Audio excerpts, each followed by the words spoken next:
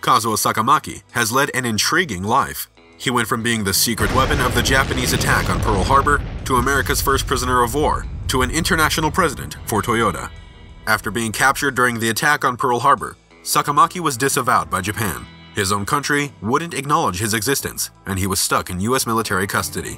When he eventually made it back to Japan after World War II, he got unwanted media attention and death threats.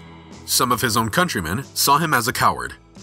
How did Kazuo Sakamaki come to preside over one of the most popular and successful automobile manufacturers? Welcome to Intrigued Mind, where we'll look upon the life of America's first prisoner of war during World War II. On November 8, 1918, Kazuo Sakamaki was born on a clear autumn day in Awashi, Tokushima Prefecture, Japan. Not much is known about Kazuo's youth, besides that he was the second oldest of 8 brothers. He graduated from the 60th class of the Imperial Japanese Naval Academy in 1940. War was brewing, and the world as Kazuo knew it was soon going to change. Because he came from a large family and was therefore considered more expendable, Kazuo was selected along with 9 others to pilot Kohyo-teki-class midget submarines for a secret mission. Small, cramped, with only enough room for 2 co-pilots, all the midget submarines had in the way of defense was the element of surprise. Kazuo, with his co-pilot Kiyoshi Inagaki, crewed the HA-19. The submarine fleet, totaling 5 Kohyo-teki-class midget submarines, were supposed to torpedo US warships when the attack on Pearl Harbor began. Once their payloads were depleted, they were to scuttle their vessels. With room aboard the midget submarines only allowing for 2 torpedoes, the submarines were destined for short lives. And so were their pilots. Their first mission was the battle that would ignite the flames of war between the United States of America and Imperial Japan. The attack on Pearl Harbor occurred on December 7, 1941. It resulted in the deaths of 2,335 US servicemen and the sinking or disabling of more than 10 US warships. The attack on Pearl Harbor was a decisive victory for Japan, who only lost 64 men, including 9 of the 10 submarine crew members.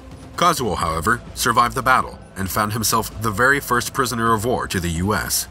Pearl Harbor is located on the southern coast of Oahu, Hawaii's 3rd largest island. It's surrounded by heavy clusters of reef, which made navigation for the submariners difficult.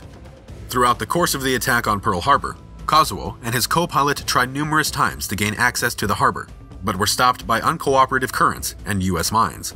Unable to enter the harbor and deploy their torpedoes, the submarine became stranded on a reef. Their primary mission failed. Kazuo ordered his co-pilot, Kiyoshi Inagaki, to swim to shore and attempted to scuttle the submarine. With death all but a certainty and war raging above his head, Kazuo prepared himself for the end. He set the explosives on the vessel and was ready to blow himself up. However, a fault caused the scuttling explosives to not detonate. While his crewmate drowned at sea, Kazuo was washed ashore, unconscious. The submarine itself ultimately washed ashore as well, where it was captured.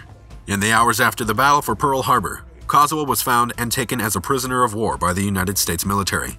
Pulled from the beach by Hawaiian-American serviceman David Akui, he was taken into military custody. His submarine was captured and became a showpiece that the military would take around to raise money for war bonds. Kazuo Sakamaki awoke under armed guard in a US military hospital. He had just become America's first prisoner of war. For the disgrace of capture, Imperial Japan struck Kazuo's name from their records and disavowed and refused to acknowledge his existence. Left with the guilt of surviving, Kazuo begged his captors to allow him to end his own life. His captors always denied him this request. While in prison, Kazuo would often harm himself by burning his skin with the ends of lit cigarettes. In March of 1942, Japan acknowledged and honored the lives of the 9 midget submarine crewmen lost in Pearl Harbor. Their faces appeared in every paper as honored war heroes. There was no mention or acknowledgement of Kazuo Sakamaki in the wartime press, however. Even Kazuo's own family was kept in the dark about the truth of where their son was. It would not be until many years later that Kazuo's sacrifice would be acknowledged and recognized by Japan and its people. Kazuo resolved to survive. Working through his suicidal state, Kazuo committed himself to a life of pacifism.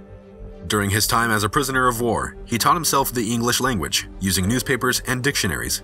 By the end of the war in 1945, Kazuo was well versed in the English language. With the war over, Kazuo was repatriated, and he had to return to a country that didn't even technically acknowledge his existence. He arrived home in 1946 and was met with much undesired attention. A media spotlight shone on him from his arrival. Japan's first prisoner of war, and with that, the court of public opinion. He received a lot of hate mail, where for some, the wartime sentiment of suicide in the face of disgrace had not ended. Described as a man that valued privacy, Kazuo did not appreciate or care for the media spotlight his story created. Having grappled with his own guilt about his survival and enduring years of imprisonment, he had come home to find no peace. Kazuo did not let this dissuade him, and between his return to Japan in 1946 and the publishing of some wartime notes in 1949, he lived his life. He got married, had children, and began working for Toyota Motor Corporation, thanks to the help of an acquaintance of his who worked at the company. Over the years, Kazuo worked his way up through the Toyota Motor Corporation. He was liked by his colleagues. He even started a company badminton team. While there, he proved himself a strong-willed and competent businessman. 20 years of dedication and hard work paid off as Kazuo Sakamaki became the president of Toyota's Brazilian subsidiary in 1969. He would preside over that branch and work for Toyota until his retirement in 1987. Kazuo lived a quiet life until his death in 1999, at the age of 81. He never spoke about the war with relatives or loved ones. He never spoke of the war to the reporters that would visit his house every year on December 8th, starting with his return in 1946.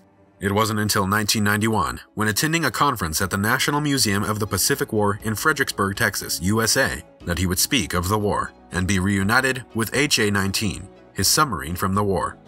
Upon being reunited, he reportedly cried, having not seen the submarine in 50 years. In 2021, Kazuo's son, Kiyoshi Sakamaki, republished his father's notes and memoirs, giving us much of the detail we know of his life today. In general, his is a story of great courage and perseverance in the face of both wartime sacrifices and in his struggle to lead a meaningful life after being cast aside by his nation. For more videos on the most amazing forgotten parts of our history, be sure to subscribe to the Intrigued Mind channel, like the video, and leave your suggestions in the comments below.